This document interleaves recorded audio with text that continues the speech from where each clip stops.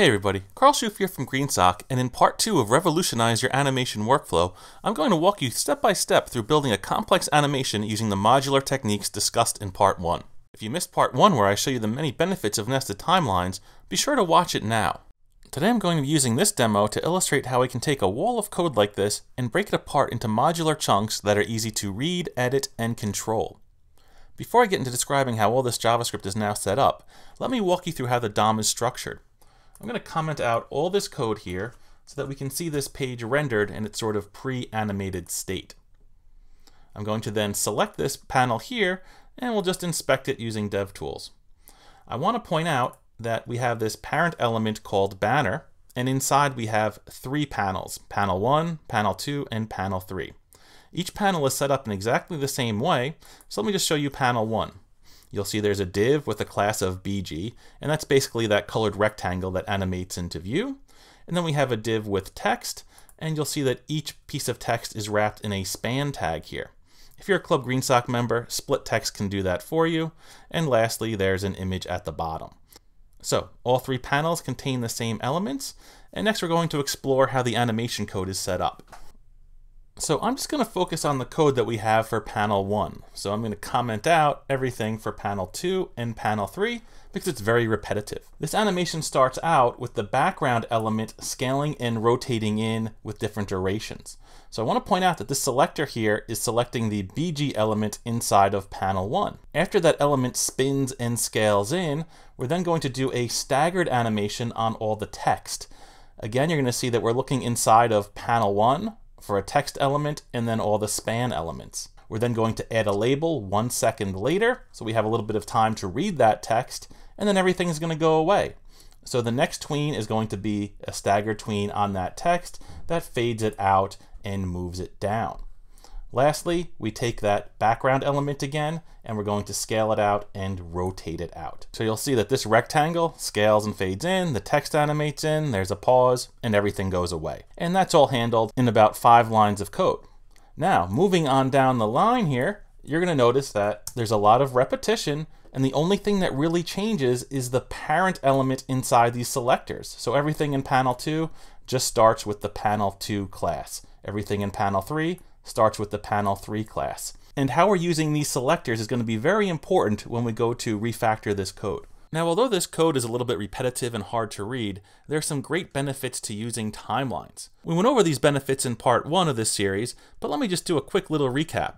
First, let me just get rid of this trailing comment tag here. So let's say I want to focus on panel 3 and jump to where the in3 label is. I can just do something like this, tl.play in3. So when I run this the next time, you'll see that we jump right to where panel 3 comes in, and I skip all the animation for panel 1 and panel 2. That can be a huge time saver. If I want this animation to do something like play 3 times as fast and repeat twice, no problem. I can just uncomment this little line here, hit run, and you're going to see that I'm changing the time scale, and this animation is going to repeat twice after it plays the first time through. We've got a ton of control over this animation because it's all in one timeline. However, if I want to do something like change the order in which these panels animate, I gotta do some pretty surgical copy and paste. I gotta copy a whole bunch of code like this, cut it out, and then figure out exactly where it's supposed to go if I want panel 3 to come in before panel 2, and stuff like that can get pretty messy. If I want one section to maybe play a little faster or slower than the others, not really easy to do this way. And if I want to make any sort of changes to the animation globally, like suppose I want the text to fly in from the right instead of from the top, I'd have to make those types of changes in 3 different places. I'm going to solve these problems by nesting timelines and using functions to create timelines. The first part about nesting timelines I'm going to handle by breaking this animation up into 3 separate timelines, one for each panel. So this existing TL that I have here, I'm going to name that panel 1, and I'm going to add all these tweens to panel 1, like so. I'm going to do the same thing for panel 2. So I'm just going to find where panel 2 starts, and I'm going to create a new timeline for panel 2 and add the tweens to panel 2 as well. You can do the same thing for panel 3. And let me just clean up by putting a semicolon at the end of the panel 3 timeline max and the end of the panel 1 timeline. The next time I run, you're going to see that all 3 timelines play at the same time. It's pretty cool, but not exactly what we want. So now that I have 3 individual timelines, the next step is to add them all to a parent timeline. So I'm going to go to the bottom of my code here, give us some breathing room, and I'm going to create a master timeline like so. In order to get my individual timelines into the master, I'm going to use master.add. Add is a very powerful method in that it allows you to add tweens, timelines, callbacks, or labels to a timeline anywhere you want. Right now, I'm just going to add the panel 1 timeline to my master. And I'm going to method chain the adding of panel 2 and panel 3. Now when I run this timeline, you're going to see we're back to where we were before with all 3 animations playing in succession. Panel 2 comes in, and when it's gone, panel 3 will come in. And if somebody asks me to change the order of the panels animating, I just have to select a line of code in my master timeline and put it somewhere else instead of moving 5 or 6 lines of code around. And now that my timelines are all separate pieces, I can do some pretty special stuff to them when I add them to my timeline. So suppose somebody says, hey, you know what, let's really study panel 3. I want to watch it play in slow motion a few times. Well, when I add it, I can just tack on a time scale of, say, 0.5, and I'm going to do a dot repeat of 3 times. And I'm going to add it at a label of panel 3. Now that I've done all that, all I have to do is a master.play panel 3. When I run this code now, I'm going to skip by everything in the beginning, and we're going to watch panel 3's animation play 4 times at half speed. So it gives us, as animators, a great amount of control over jumping around our timeline and tweaking things as they're added. But we still have a lot of repetitive code here that makes editing a bit arduous. As you know, functions are great for doing repetitive tasks. So next I'm going to show you how we can use functions to create these timelines for us. So the first thing I'm going to do is some code cleanup. I'm going to get rid of all the code except for the panel 1 animation. I'm going to take that panel 1 timeline and I'm going to wrap it in a function called createPanel. Let me grab the timeline, we'll cut it, paste it in here. I'm going to give this timeline a more generic name like TL because this function is going to be used to create animations for many different panels. So now I have a neat function that creates a timeline. In order to see it work, I'm going to have to call that function. So I'm going to do createPanel and then let me run. Awesome, it works. So now that I can animate one panel, I have to parameterize this function so that it can animate any panel. So I'm going to set up my function to accept a panel parameter, and then I'm going to use that value in all of my selectors. Let me just copy this out, and I'm going to paste it into each line of code.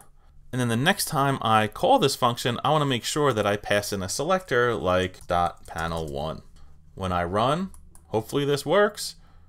There we go. I just created an animation for panel 1. The real beauty comes here. I can copy this function 2 times, and I can create an animation for panel 2 and for panel 3.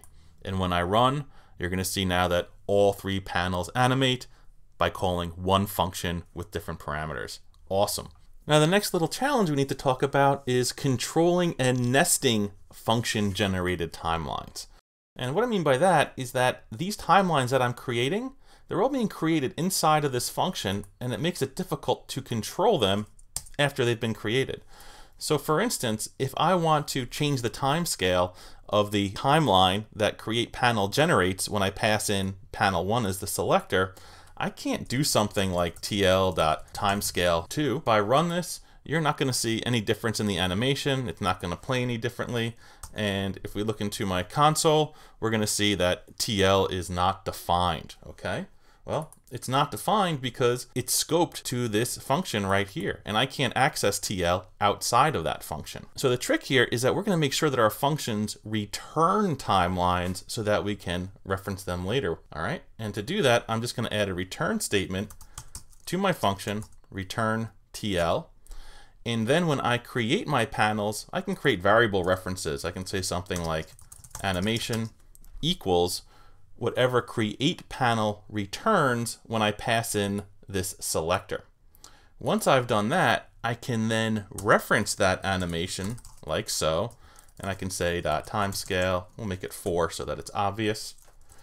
And the next time I run, you're going to see that that animation runs 4 times fast. Cool. So now that I can create a timeline, return it, and then reference it, now I can work on putting those timelines inside of a master timeline. So let me get rid of all this. And like we saw with the nested timelines examples before, I'm just going to create another master timeline.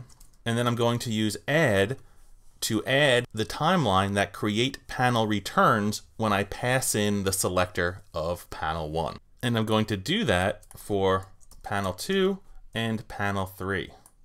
And now when I run, you're going to see that each panel's animation is going to play in direct succession. So I have one little function here that creates timelines and returns them so that I can add them wherever I want into a master timeline. Now that I have this core functionality in place, I'm going to show you how we can parameterize this function just a little bit further. So I'm going to make this function more flexible by adding a parameter that's going to let us control the direction from which the text animates in from. You'll notice here that we've hard-coded in this y value of -50 for this animation on the text. So what I'm going to do is pass in a parameter, and I'm going to name it start y, and then I'm going to reference that value right here. Whenever I call the create panel function, I'm going to then also pass in a value. So for the first animation, I'll just say +50. For the second one, I'm going to say -50. And for the third, we'll go back to 50. So now when I run this animation, you're going to see that the first text comes in from the bottom. And then on the second panel, the text is going to come in from the top. And then on the third, you're going to see it's going to come in from the bottom. So hopefully you can see now that this approach really allows us to create code that is super modular, concise, and flexible. Now, obviously, this example here was a little bit simplistic, and all the panels basically animated in the same way.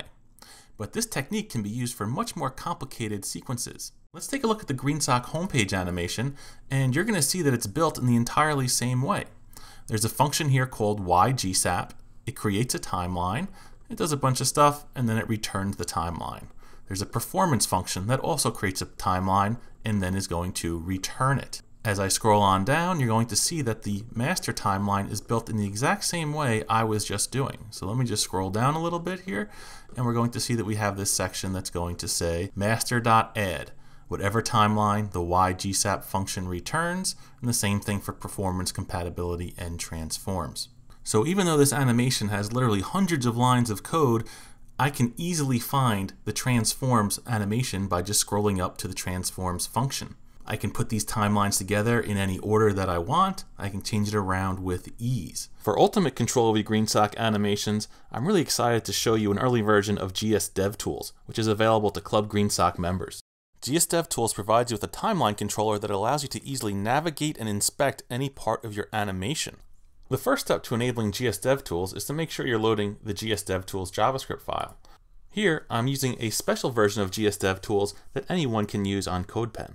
Once you have GS DevTools loaded, all you have to do is type in gsdevtools.create. So the next time I run this demo, you're going to see that I have this really cool control bar at the bottom of my screen.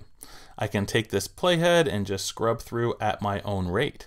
If there's a certain section I'm interested in, I can do things like set custom in and out points. So for this animate anything text that animates in, I'll set my custom in point. I'll take the end marker and bring it right about there. I can scrub through that section however I like. I can even choose to speed it up and even loop it. So now I can just focus on that part of the animation. Now, one of my favorite parts about GS DevTools is the ability to be able to jump to any part of the animation with an ID. Check out this menu on the left here. I can select any animation that has an ID. So I'm going to choose Animate Anything, and then now you'll see that the Animate Anything timeline plays through all the way, and it gives me an awesome and easy way to just jump to any part of my animation. Now you may be asking, well, what's an animation with an ID? Let me just scroll through my code, and I want to show you that every time we're creating animations inside of these functions, I'm giving the timelines an ID. So here we have new standard. Scrolling on up the list, you're going to see that we have another timeline that's going to have the ID of control. The next function I'm looking for is the animate anything function that creates a timeline with an ID of animate anything. So let's just say that I'm interested in just that scrambling text animation, okay? What I can do is find the tween with the scramble text animation and give it its own ID. So I can get super granular in what I'm going to be inspecting. I'm just going to type in ID : semicolon, and I'll just call it scramble. Now the next time I run this demo, the same control bar is going to open up, and we're going to see that we have this menu here that now has a scramble option. And now I jump to just the animation of that text scrambling. I can scrub through it, loop it, change the speed, anything I want. Now you might be saying, well, why do you have to go to the menu every time? Exactly. So GSDevTools is highly configurable. So if I just want to inspect this animation many times and make changes and always go exactly back to it, what I can do is this, is when I call the create method, I can pass in some configuration options. So here I'm going to do animation scramble. And now the next time I'm going to run this, watch what happens. We jump right to the scramble animation, and that's the only thing we need to focus on. So what I've done here is I've selected one tween out of about 100, and I've jumped right to it, and I have full control over it now. It doesn't matter that it's nested inside of a timeline that's nested inside of another timeline. GSDevTools can find it and let you inspect it. The last option I want to show you is that sometimes you may not want all the bells and whistles of GSDevTools. If I set minimal to true, the next time I run, you're going to see that the controller looks just a little bit different. You'll see that we've stripped the UI down to the bare minimum, and we have a controller now that you can use for any animation anywhere you like. GSDevTools can be embedded inside of any div that you specify, and you can even use multiple instances of GSDevTools on one page. I can't cover all the features and configuration options of GSDevTools right now, but just be sure to head on over to greensock.com/GSDevTools for more information. Before I go, I just want to review all the benefits of using functions to return timelines. First of all, it makes your code much more readable and concise. By grouping code into functions, it's easier to find those functions and concentrate on the code at hand. Creating your timelines with functions will also make it more flexible, as you can add multiple parameters to add variants to each animation. It's also much easier to change the order of animations inside of a larger sequence. And overall, you just have a much greater level of control, especially if you start developing with GSDevTools. I strongly encourage you to try your hand at building some animations using functions to return timelines to a master timeline. I'm confident you will fall in love with this workflow and never go back to the dreaded wall of code.